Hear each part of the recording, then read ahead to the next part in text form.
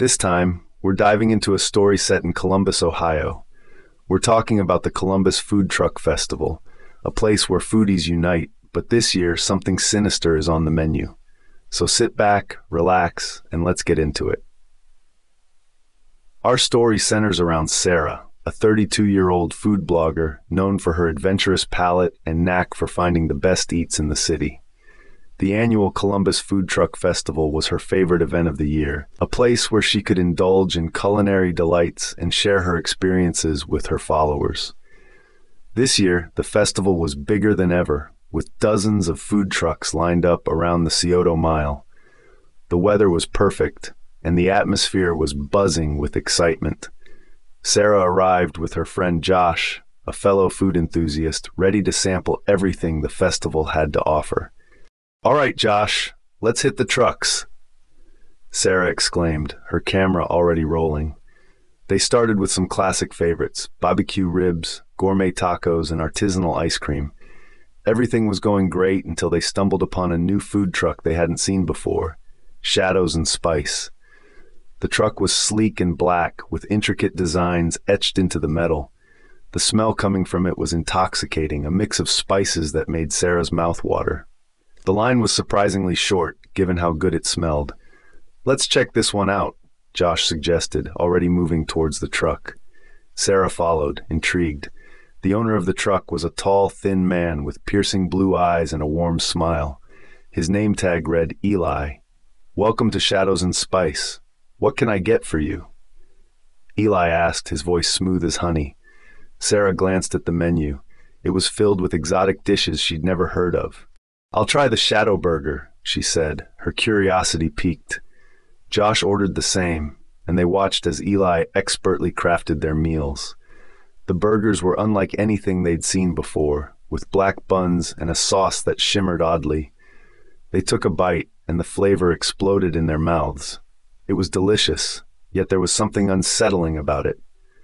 Sarah felt a shiver run down her spine, but shrugged it off. "This is amazing," she exclaimed, though she couldn't shake the feeling that something was off. As they continued to explore the festival, Sarah started to feel strange. Her vision blurred, and she felt an overwhelming sense of dread. She looked at Josh, who seemed to be experiencing the same thing. "Do you feel weird?" she asked, her voice shaky. "Yeah, I don't know what's happening," Josh replied, his eyes wide with fear. They decided to leave the festival early and head back to Sarah's apartment. Once there, Sarah collapsed onto the couch, her mind racing. She couldn't get the image of Eli's piercing blue eyes out of her head. That night, Sarah had a nightmare. She was back at the food truck, but this time it was dark, and Eli's smile was sinister. He leaned in close and whispered, "You've tasted the shadows. Now they're part of you." She woke up in a cold sweat, her heart pounding. She grabbed her phone and called Josh, but there was no answer. Panic set in, and she decided to go to his apartment to check on him. When she arrived, the door was ajar. She pushed it open and called out, "Josh?" There was no response. She stepped inside and found the apartment empty, but there were strange symbols drawn on the walls in what looked like black ink. Suddenly, her phone rang. It was Josh's number, but when she answered, it wasn't Josh on the other end. It was Eli. "You can't escape the shadows, Sarah. They're coming for you," he said before the line went dead. Sarah's blood ran cold. She knew she had to find out what was happening. She drove back to the festival grounds, which were now deserted. The Shadows and Spice truck was gone, but she found a black feather on the ground where it had been parked. She picked it up, feeling a strange energy emanating from it. As she stood there, she noticed shadows moving around her, even though there was no one else there. "Who's there?" she called out, her voice trembling. The shadows seemed to grow, enveloping her. She could hear whispers, but she couldn't make out what they were saying. Fear gripped her, and she tried to run, but the shadows held her in place. Just as she felt like she was going to be consumed by the darkness, she remembered the symbols in Josh's apartment. She quickly drew one of them on the ground with the feather, hoping it would do something. To her surprise, the shadows recoiled, and she felt the grip on her loosen. She ran to her car and sped away. her mind racing. She knew she had to find Josh and stop whatever was happening. She spent the next few days researching the symbols and trying to track down Eli. She discovered that shadows and spice had popped up in various cities, always leaving strange occurrences in its wake. One night, as she was poring over her notes, she heard a knock on her door. She looked through the peephole and saw Josh, looking disheveled but alive. "Josh!" she exclaimed, opening the door and hugging him. "We have to stop him, Sarah," Josh said, his voice filled with urgency. "He's using the food to bind people to the shadows." Together, they devised a plan to confront Eli and destroy the truck. They returned to the festival grounds at night, hoping to find some clue as to where he might be. As they searched, they heard a familiar voice. "Looking for me?" They turned to see Eli standing there, his eyes glowing with an unnatural light. The food truck appeared behind him, as if summoned by his presence. "You can't stop the shadows," Eli said, his voice echoing. "We have to try," Sarah replied, holding up the feather she had found. Eli laughed, but there was an edge of fear in his eyes. Sarah and Josh moved towards the truck, drawing the symbols they had learned on the ground around it. The shadows seemed to writhe in agony as they completed the symbols. Eli screamed, his form flickering between solid and shadow.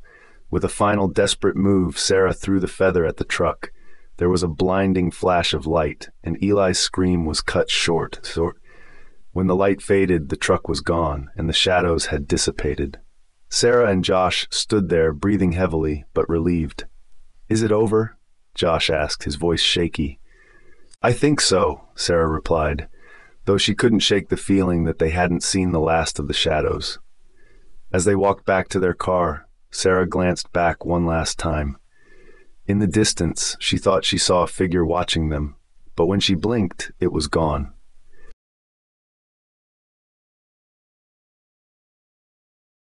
It was just another Tuesday in Crestwood, a small town that prided itself on its absolute mediocrity. Everyone knew everyone, and everyone had something to say about everyone else. Nothing ever changed, and that was exactly how the locals liked it. But as you'll see, even the most routine days can turn into something out of a nightmare. Jenna was just finishing up her shift at The Grind, the local coffee shop. It was a quaint little place with checkerboard floors and walls adorned with vintage coffee ads. I've always wondered how a place so charming could harbor any dark secrets.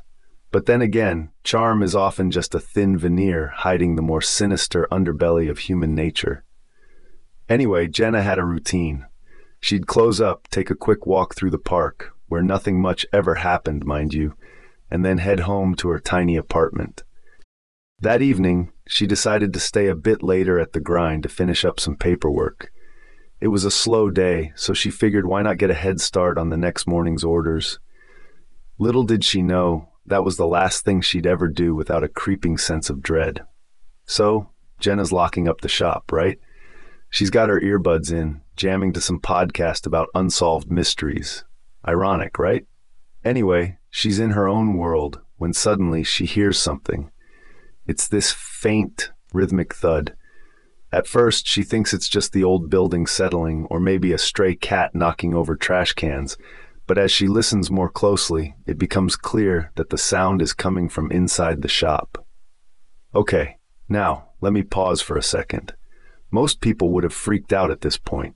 I mean, you're alone, it's late, and you hear a noise from inside a place you thought was empty. But Jenna's not like that. She's got this calm, almost eerie composure about her. Maybe it's because she's so used to the mundane that anything even slightly out of the ordinary just doesn't faze her. She decides to check it out. I'd say this is where the story starts to get interesting, but that's an understatement. As she walks back into The Grind, the thudding gets louder, more erratic. It's coming from the back room where they store the coffee beans and other supplies. Okay, at this point, I'd be ready to bolt. But Jenna, she's got a curiosity that's either commendable or utterly reckless. She opens the door to the back room, and there it is, a large metal storage container that was definitely not there earlier. It's making the noise, vibrating slightly as if something inside is trying to get out. And here's where the intensity really ramps up. Jenna's face goes pale, and she just stands there for a second, frozen. What kind of a person stands frozen in terror while a metal box is vibrating like it's about to explode? Jenna, apparently. She takes a deep breath and approaches the container. She puts her hand on the lid, and it's warm, almost hot to the touch. Now, I'd like to think that Jenna's about to make a smart decision here, but she doesn't. She slowly opens the container, and inside is something that defies logic. There's no neat explanation for it, no easy way to make sense of what she sees. Just a heap of something. A mass of squirming, shifting shapes, tangled together, their forms indistinguishable from one another. And it's not just the sight that's horrifying, it's the sound. This low guttural noise that's like a chorus of tormented souls. She stumbles back, nearly knocking over a stack of coffee sacks. In her panic, she tries to shut the container, but it's like the thing inside has a mind of its own. The lid slams shut with a deafening clang, and Jenna runs out of the shop, heart pounding. The next morning, she tells her friends about it. Of course, nobody believes her. They chalk it up to exhaustion or maybe too many horror podcasts. Classic case of the mundane dismissing the macabre. Jenna goes back to the grind, half expecting the container to be gone, but it's still there. The noise is gone, though. It's as if the thing inside had decided to be silent, biding its time. Jenna tries to ignore it, but it's like a shadow following her around. Every sound makes her jump. Every creak of the building's old frame seems to echo with a sinister intent. She's scared, but she's also stubborn. She figures she's dealt with enough nonsense in her life to back down now. Days go by, and the container remains an enigma. The noises never return, but Jenna can't shake the feeling that something terrible is waiting, lurking, just out of sight. She's convinced that the thing inside is a ticking time bomb, and it's only a matter of time before it breaks free. So here's where things get even more unsettling. One night, Jenna's walking home from work, and she sees something that makes her blood run cold. A similar metal container, just like the one from the grind, sitting abandoned in the park. The sight of it sends her into a full-blown panic. She doesn't want to investigate, doesn't want to know what's inside, but the curiosity is too much. She approaches the container cautiously, her hands trembling. She looks around. Nobody else is around. It's eerily quiet. She takes a deep breath and opens the lid. Inside, there's nothing but a note. It's handwritten, with a message that makes her freeze in her tracks. You're not the first, and you won't be the last. Beware the things you cannot see. Jenna slams the lid shut and bolts home. She's in full-blown paranoia mode now. Every sound is amplified. Every shadow seems to move. She doesn't sleep, doesn't eat much. The thing inside the container, the one she never truly saw but only heard, seems to haunt her every waking moment. Here's the kicker. She never sees that container again. It vanishes without a trace, just like the one in the grind. Jenna tries to move on, but the fear never really leaves her. It's like it's become a part of her, seeping into her daily life. So, what's the takeaway from all this? Maybe it's that the unknown is far scarier than anything you could ever see or understand. Jenna's story is a reminder that some mysteries are better left unsolved. Because sometimes, the things that go bump in the night are not the result of a bad dream, but the manifestation of our own deepest fears. And maybe, just maybe, there's a part of you that's always waiting for something to come knocking on your door, just like it did for Jenna. The world might be full of mundane routines, but lurking beneath the surface are shadows we'd be better off never uncovering.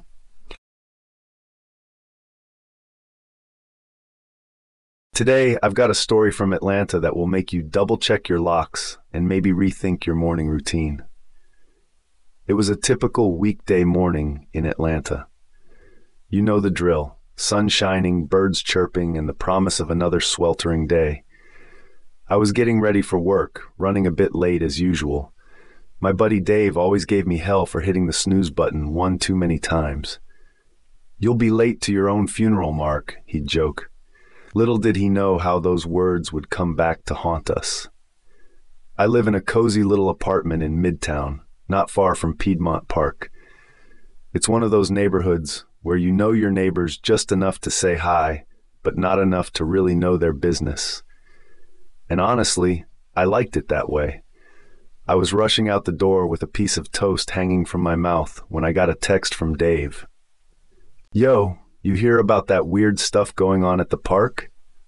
I glanced at the message, rolled my eyes, and stuffed my phone into my pocket. Dave was always talking about some conspiracy or another. The day went by like any other, boring meetings, endless emails, and the occasional coffee run to keep me sane. It wasn't until lunch that I finally got a chance to check the news. Sure enough, there were reports of strange occurrences at Piedmont Park. People claimed they'd seen shadows moving on their own, and a few even reported hearing whispers when no one was around. I couldn't help but chuckle. People have too much time on their hands, I thought, shaking my head.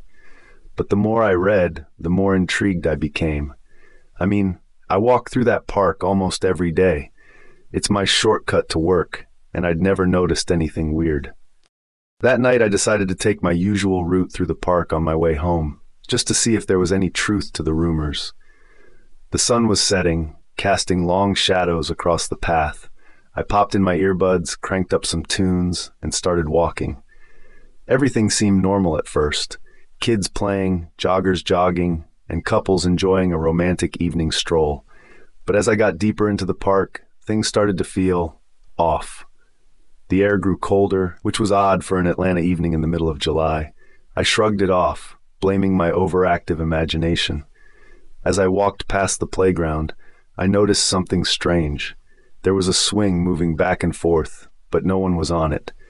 I stopped and stared, trying to make sense of it. It's just the wind, I told myself, though the trees around me were eerily still. I picked up my pace, eager to get home. That's when I heard it, a faint whisper, like someone calling my name. I pulled out my earbuds and looked around. "Hello?" I called out, but no one answered. "Get a grip, Mark," I muttered, shaking my head. I was almost out of the park when I saw her, a woman standing under a tree, her back to me. She had long, dark hair and was wearing a white dress that seemed to glow in the dim light. "Hey, are you okay?" I called out, taking a step toward her. She didn't move. I felt a chill run down my spine, but I couldn't just leave her there. I took another step, and that's when she turned around. Her eyes were hollow, and her face was pale as a ghost. She opened her mouth, but no sound came out.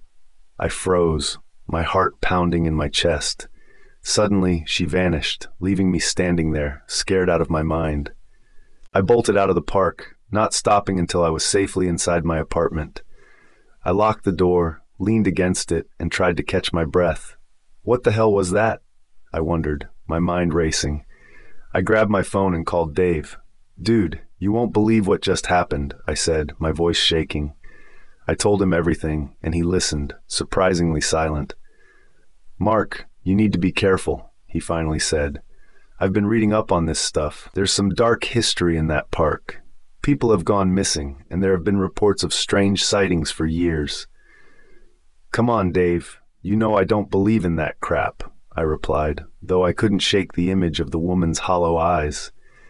"Just promise me you'll stay out of the park for a while," he insisted.